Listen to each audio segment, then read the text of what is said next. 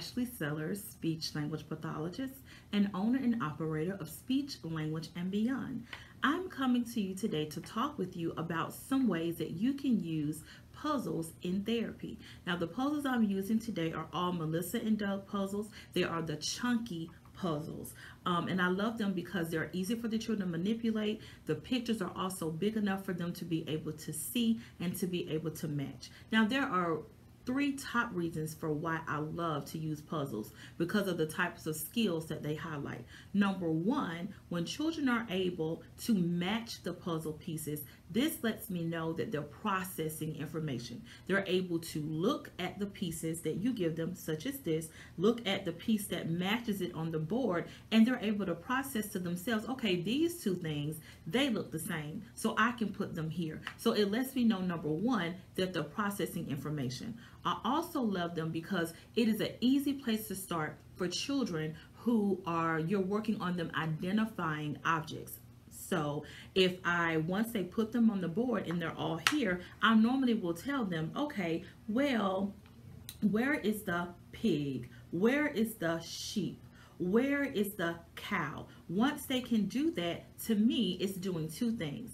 First of all, they are processing information enough to where they know what a question sounds like, and they know how to respond to that appropriately and find the pictures that I'm identifying. So it's building up their receptive vocabulary. What I normally do before they put them on the board, I will have all the pieces in my hand, I will hold them up, and I will ask, what is this? It is introducing them to a question. It gives them the inflection pattern of your voice going up at the end to let them know they're being asked a question, and there's also a response that's expected. So that part, they're also working on the naming. So you have them processing information, learning how to listen to a question, knowing what a question sounds like, and being able to respond to a command based on a question and to provide a response based on a question. So those tips are very important for why I use puzzles.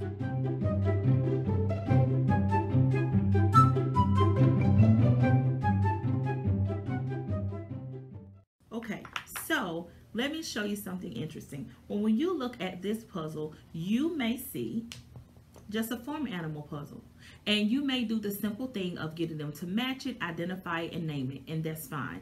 But what I also see here is an opportunity for you to work on open syllables, or working on a child being able to imitate speech sounds, especially a child that's not really using words. So you have neigh with the horse, you have moo with the cow, oink oink with the pig, cock-a-doodle-doo with the chicken, and then quack quack with the duck. And then normally for barn, I normally would do the b b b b sound to get them to imitate it. Ba for the sheep, and then for the goats, I normally do or the g g g sound. So when you look at this one, not only can you get them to name the animals and to identify them, but you can also work on them imitating sounds. So, and those sounds that I imitated are open syllable sounds that will help to stimulate their ability to use sounds and to put them in words. So that's what I see when I see this puzzle.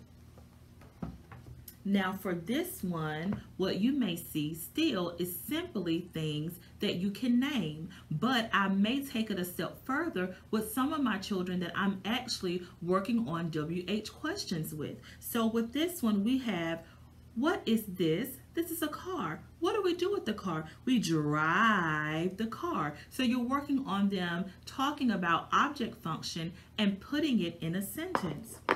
Where do you find a tree? You find the tree outside. What do you do with the house? You live in the house.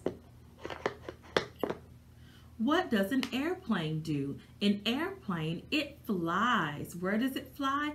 In the sky. How does the sun feel? The sun feels hot. You can find the sun in the sky.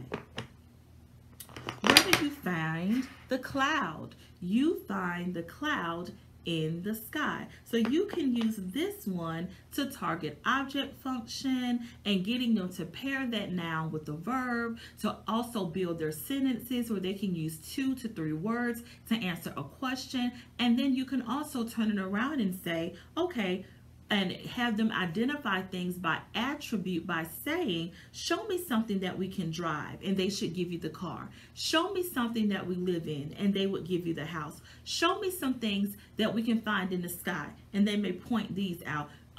Show me something that flies. Show me something that's hot. Show me something that looks white and soft and fluffy. So that's another way, getting them to identify the objects by attributes as well. So that's another way that you can use these puzzles outside of just naming and identifying them. And this last one is what I love. So of course we have shapes here and we have colors. And we can identify all of these things based on the shape and the color as a way to teach them to the child, and of course getting them to match them. But what I see here is an opportunity to work on adjectives and nouns, combining them together in a short sentence by saying, okay, what do we have here? Tell me about this circle. Green circle. What do we have?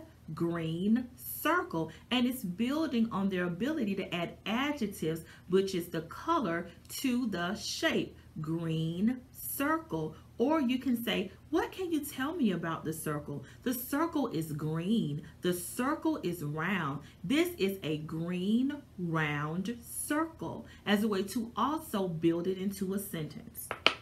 So for the next one, what can you tell me about the square? This is a yellow square. Yellow square. The yellow square is made like a box. The yellow square is made like a box. You're building that sentence. You're adding in the adjective. Same thing. Orange diamond. Blue rectangle.